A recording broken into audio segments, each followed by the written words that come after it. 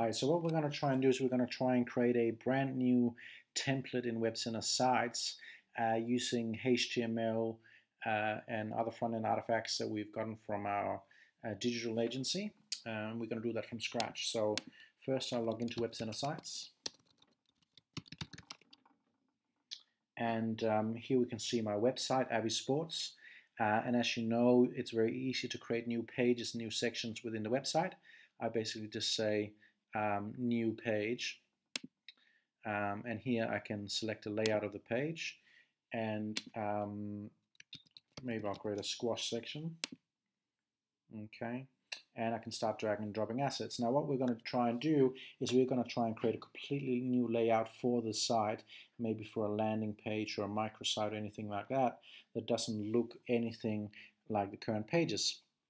So I've been to the internet and I've found a free HTML template. In this case, I found a nice one-page template. So here we go. It's a single page website. All the CSS is in the HTML file that loads images externally, and it is quite beautiful. So we're going to take that and we're going to make it into a template in WebCenter Sites. So to do that, we'll start our IDE. So in my case here, I use Eclipse. We've integrated WebCenter Sites plugins, so I can see my sites, Avi Tech and Avi Sports. So I'm going to create a new template for Avi Sports. So I'm going to call this template campaign template. It can be used for pages. It is used as a layout, and I will say that it's uncached. And that's it. We'll save it, and the system has now created a new template with some stub code that I'll just leave as is. Now I'll take the HTML that we've received from the agency, or in my case that I've downloaded from the internet, and paste it in here as is. Okay, so I haven't made any changes at all. Here's the HTML. We'll copy it, paste it in, and we will save it.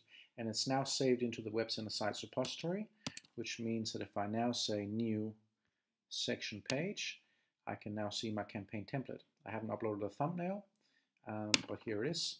So I'll create a new page. I'll call it promo. Okay, and here we are. So a new page has been created with this template. In this case, it's got pretty static content, obviously. What I'll do is I'll drag this promo page into my navigation or my sitemap. Okay, so now if I go back and click on home, we can now see that the promo page is here. Okay. Now what I'll do is I'll make this template actually work. So we'll add some logic into it here. Okay, so that we can actually start editing it. So the first thing I'll do is I'll replace this static title text with the title from the actual page itself. Okay, so to do that, I'll go into my template in my IDE, and I'll find that piece of static text.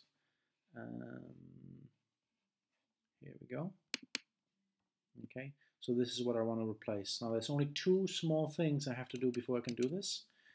Okay, one thing is I've got to include this new tag library. Okay, this means that I want to do inside editing, WYSIWYG editing.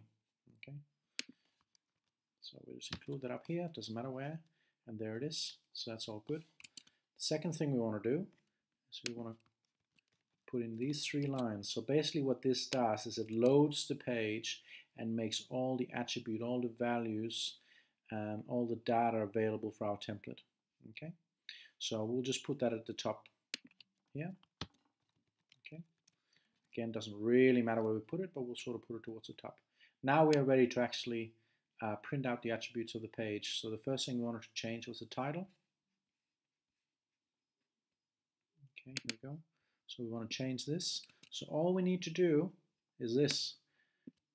Okay, asset.title. So this kind of dot notation, JSTL, if you're familiar with JSP or even .NET, JavaScript, PHP, this sort of stuff will come very easy to you and it'll take you no time to learn.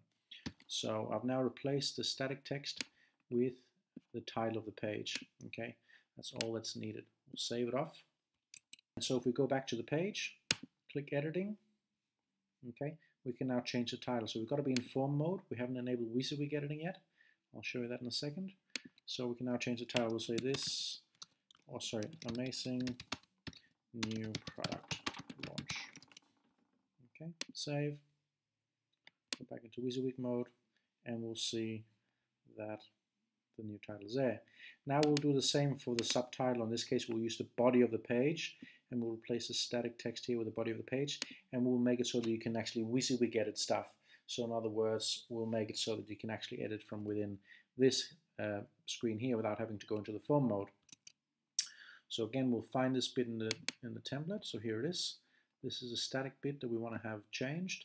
Now all we need to do, we could say, we could really copy paste this and say asset.body, right? But if we wanted to do inside editing, what we'll do instead is we'll use this nifty little tag here, inside edit. Okay, so it means we want to do WYSIWYG editing on the body field. So we will replace the static text with this new tag. Okay, and that's pretty much it. We'll save it, and if we hit refresh, we'll now see that we've got this little fella here, and we can now do inside editing.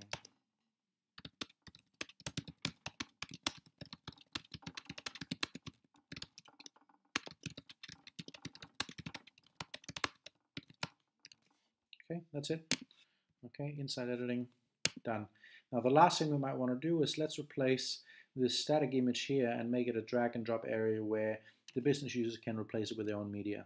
Okay, so we'll go back into the template, we'll find the image. So in this case here it is, static image tag. So we'll replace that with a dynamic call. So what we'll do here, 2 lines or 2 tags, get the banner image and call the template to be able to drag and drop new banner images onto this. Okay, again, don't have to think too much about it. Just copy and paste the code in, save it off, and we're done. Okay, so what we'll find is that there's now an area here where we can drop in new images. So in my case, if I search for mobile, here we go. Happen to have a previous image, and Bob's your uncle. Okay, we save it off, done. Okay, new page is done. If you want to see how it looks for end users, preview a new window, and there we go. Complete new template in only a couple of minutes with complete WYSIWYG editing and everything done.